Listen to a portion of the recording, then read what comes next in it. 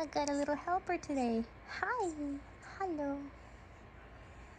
Hello, and welcome to my channel. Today we're going to be working on some crafty projects based on my family's favorite TV show, which happens to be Bluey because we have a kid.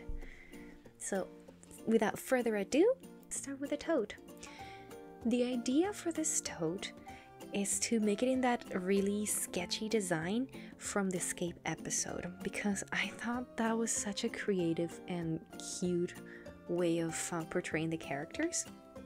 And so for this design, I'm going to put the whole family at the front, and then on the sides I want to use the hooray and outrageous. For that to work, I'm going to be using acrylic mixed with a textile medium. I've used it before in Halloween, but I don't quite remember how it turned out. So let's just hope for the best. So what you do is you put 2 parts this textile medium and one part acrylic. Now let me show you the tote that I got. I got this from Amazon, and it was a set of 2 totes. They are grocery totes, so they have divisions inside of it. And they're not very long, but they're chunky boys. They do hold a lot of things. And just for reference, this is my sketchbook on top of it. So inside of it, it has this little compartments where you can put things or rolled up things. So I think I'm going to use in the summer for towels, because I do have the microfiber towels that can fit quite nicely in there. And on the sides, it does have pockets, so for water bottles or anything else that I need to put in there, that's going to work quite nice. And now for the design itself, I think I want to put the design right here and the words on each side. I noticed that my sketchbook is the right size for the design itself, so I had plans of sketching it on the sketchbook and then just transferring it over. Having said that, I promptly realized that that was a horrible idea, because the sketchbook itself cannot bend backwards, so I would have to rip off the page for me to transfer the design, and I didn't want to do that. So I decided to do something differently. So I got my trusty iPad and I collaged the characters and the poses that I liked. And when I started to transfer it to a paper, it just started moving everywhere. So I did this registration mark so that I could just go back to the original pose. And usually that's not a problem, because I'm a lizard from outer space that can produce her own heat. But apparently today was a really good day for me, because I was apparently warm and technology thought that I was not dead. So that's great. Usually I'm too cold for any technology to recognize that I'm alive, so that's fun. I decided to export the picture so that I didn't have to worry about the zooming in and out, and just double checking the sizing that I want it to be. And that worked quite well. After getting a nice blank sheet of paper instead of the one that has the registration marks, I still had a couple of issues with some moving around, but overall it did the job. And so once I transferred that onto the paper, it was just a matter of getting it from the paper onto the canvas tote, and I had a few ideas for that. They are washable markers from my kids' pencil case, and they wash out, so I'm hoping that if I do the outline with this and then I just put the acrylic on top, I won't have issues with that. So wish me luck! To make sure that the paint doesn't bleed through to the other side, I'm just going to put a bit of cardboard in between and just secure it with my chip clips. I think that's what they're called, right? I got them from my self-made advent calendar, and I use them on the daily. They're great.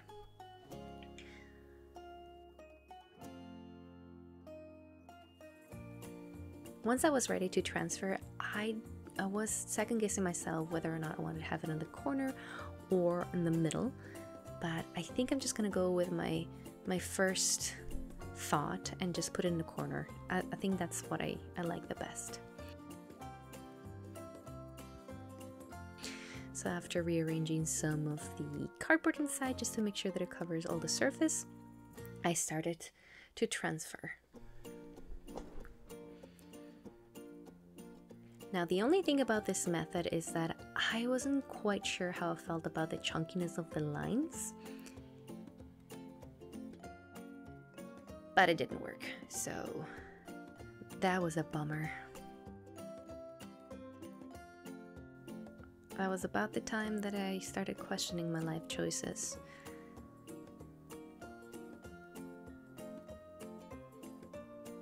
But that didn't last long. Because here comes carbon paper to save the day. Good old trusty carbon paper.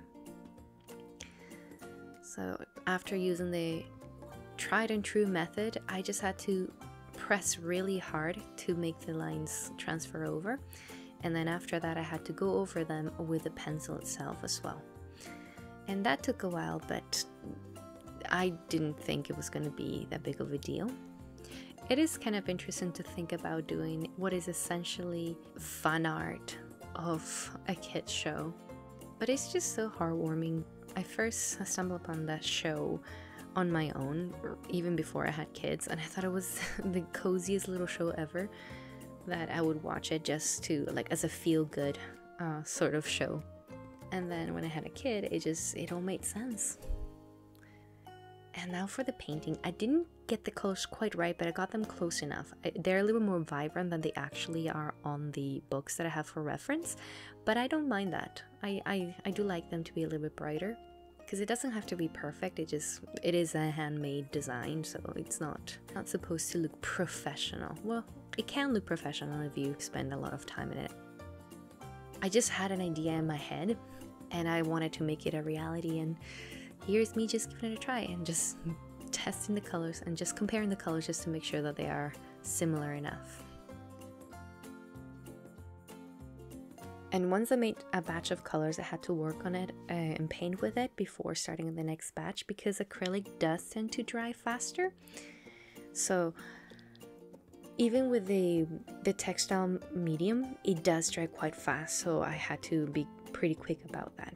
And the medium itself, like the textile medium, makes things kind of goopy. It makes it like rubbery and flexible, more viscous, and a little bit more watery than regular acrylic. And when it gets in contact with the fabric, it kind of soaks in, but then stays. And then finally, by doing the outlines, everything started coming together, and it's just so cute. It turned out so adorable. I'm so proud of this one. I decided against the outrageous in one side because it was a little bit too long, but I'm pretty happy with the hooray. Now onto the next project. The next project is a glass mug, and this one was a spur of the moment project, but I started having troubles from the beginning. As soon as I loaded the machine, it just didn't load properly. It might have been because I was using just one hand, but who knows. It's probably because I was using just one hand. But then it worked, so everything was fine. But then soon after, the hole where you hang the mat from, it started catching on the lip of the machine, of the Cricut. So that was making the whole mat jump a little bit, and I was really scared that I was gonna mess up with the design, but it didn't, so that's great. And on to the whittling part.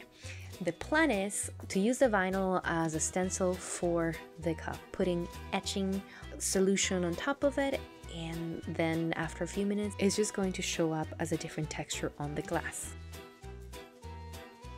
But first, let me show you the inspiration of this. This is my kiddo's favorite book, and I think it's his favorite book because I do the voices, like, I dropped my beans! And of course Jeremy's here, and I think he's one of my favorite gnomes, because that little dude has been through tons of different games and tons of different situations, and he's still going even after being broken, so I just find him so inspiring.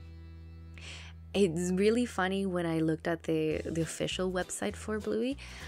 They do have a part for gnomes, and it says that Jeremy is an accident-prone gnome, which is so true. I noticed that while I was doing this, that it just lives up to its name.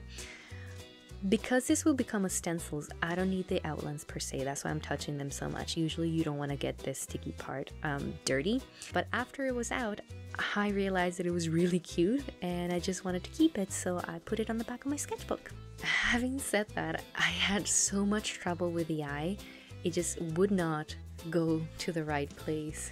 And it is looking so cute and it makes me smile every single day when I see it. I know he's looking all handsome over there. Look at you. Boop! Now, if you've ever whittled before, you know that the letters are the worst thing to do. It's so tedious. And everything was just moving everywhere. And so I came up with this brilliant idea and I thought myself so clever for it.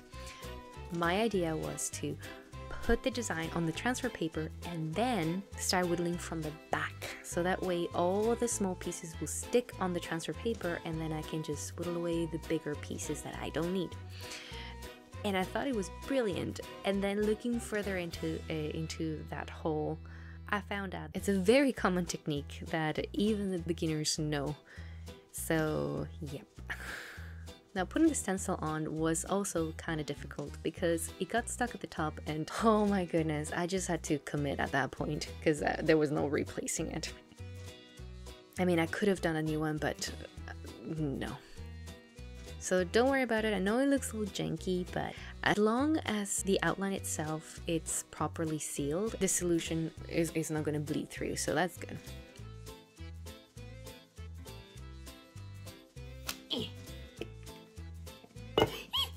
Oh my God. I got this etching liquid from Amazon and it says extreme danger. So just to point that out, if you want to do a similar project, please read the label closely and use gloves and a mask because it's nasty stuff that you don't want to have in your system. It is not a craft for kids. So after putting a generous amount of this icky thing on the glass, I waited the suggested time and then I gave it a rinse. And here it is. This part was pretty satisfying, just peeling it. However, this is when I started noticing that something wasn't quite right. Usually when you get to this part, you can see the difference in the glass right away. And I thought it might be different because the glass was still wet. So I thought that by drying it, it might show up. But nope. It just, I don't know what it was. Maybe it's a non-etching glass. You can kind of see the design if it's either wet or it has like steam over it. So I guess that it could be like a hidden feature of the mug that you can only see it if it's two very drastically different temperatures. But I just find it so funny that this whole project was just womp womp. So let's go to the next one just to make ourselves a little bit happier. For the next one, we have a family portrait. I have a pooch, he's the best boy ever, and he's a Brittany Spaniel. So I thought of making a family portrait with all of us, and because they are dogs, it only makes sense to have our pooch be part of the family portrait. He would be in the first place, but it would be funny. It would be cuter if he was just one of us. So he's depicted as my older son, because that's what he is. He's my first. Now let's take a time to appreciate this really cool pencil sharpener. You put it as a cap to keep your pencil sharpened in your pencil case, and then if you need to sharpen it, you just like flip this thing over here and then doop-de-doop, it works as a pencil sharpener. It's really cool, right? For the layout of this portrait, I decided to use a classic Gila family portrait that you see in any promotional item, but reskin it for the type of pooch that I have. And I tried using the DaVinci Eye app, and I thought myself very clever for it. However, I think I did not secure the phone to a specific location. That made it all wonky. The top part was fine, but the bottom part started to get a little bit skewed. I was a bit frustrated at the whole thing, so I just painted it on top of it and decided to start again. I know you noticed this from before, but I decided to go the cry cut route on this one. So I outlined the design on my iPad and then I used the cry cut to cut it out from vinyl. And this one was really fun to do. This was a fun one to make. Just because the negative space was bigger, it was easier to get out, and so it was less frustrating than that little one. And it has been really wonderful to work on different mediums for a creative outlet in this past week, just doing the things that I know will make me happy. Just doing some sketching and some painting and some sculpting and some other types of being creative. It has been a while since I've done crafty things like this, so it was very fulfilling. So I had to use a new canvas just because for some reason the purple that I used just bled through the acrylic paint. Don't ask me why, I don't know the answer, it just did. Once I had a new canvas, it was pristine and ready for the vinyl, I transferred it over, and then just like a fine coloring page, I just had to fill in the blanks with the colors that I wanted. I know that the eyebrows on the cartoon are a little bit lighter than the regular coat, and I thought about doing that, but he's only 2 colors, and I thought that this just worked just fine.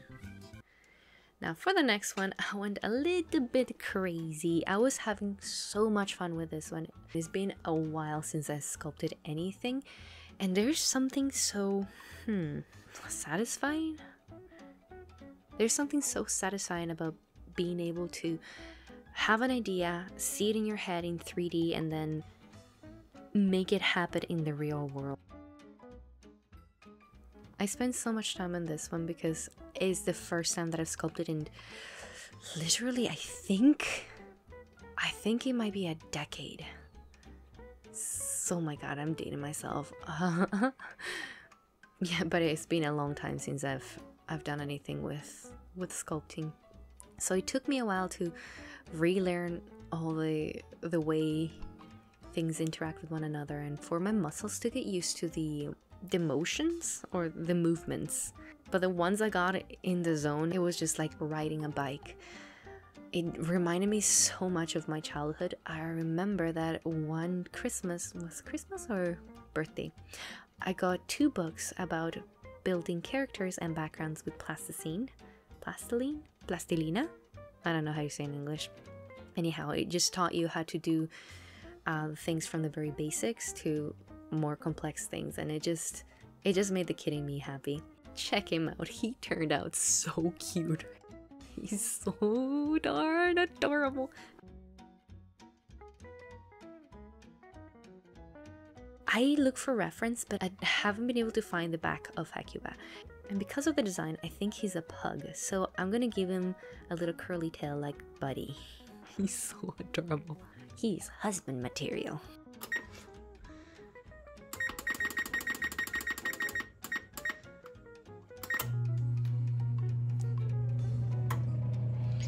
I noticed that I had a lot of leftovers, so I decided, why not try a smaller one? So I did a smaller one, and this one came out faster and way easier. It's just letting your brain learn the shapes and your muscles learn how to do those shapes, and then it just comes easier the next time. So I guess there's a good life lesson there somewhere. This one became my favorite instantly. As soon as I saw his little eyeballs looking slightly at different directions, I knew that it was gonna be my favorite. Look at him, he's so cute. I love him. I love him so much. So I put them to bake, and while I was baking them, I noticed I still had some extra. So why stop there? So I tried making a smaller one with the leftover clay. And this one was a little bit challenging because sculpting smaller is just harder. But it came out so adorable. I spent even less time on this one and it turned out great, so I think I just took myself too seriously in the first one, but you live and you learn, right?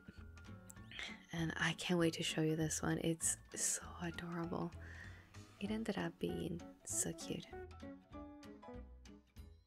And at that point, it just became a challenge. After I did that one, I decided to see if I could do an even smaller one with the last little bit of polymer clay I had with those colors. And so I did the smallest Hecuba you've ever seen. And it turned out so derpy and cute. It is so tiny that the camera was having trouble focusing. Here they are. Here are the boys.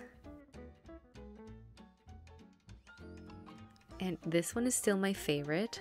He's just so cute. And then I think this one is my second favorite. And then the smallest little one. He's so derpy and so cute though. And if you made it to the end, thank you so much for hanging out with me. And thank you for watching. I'm planning on doing some more gnome themed shenanigans, and I'm gonna post that on my Insta if you're interested in that. Thank you so much again, and see you next time. Bye.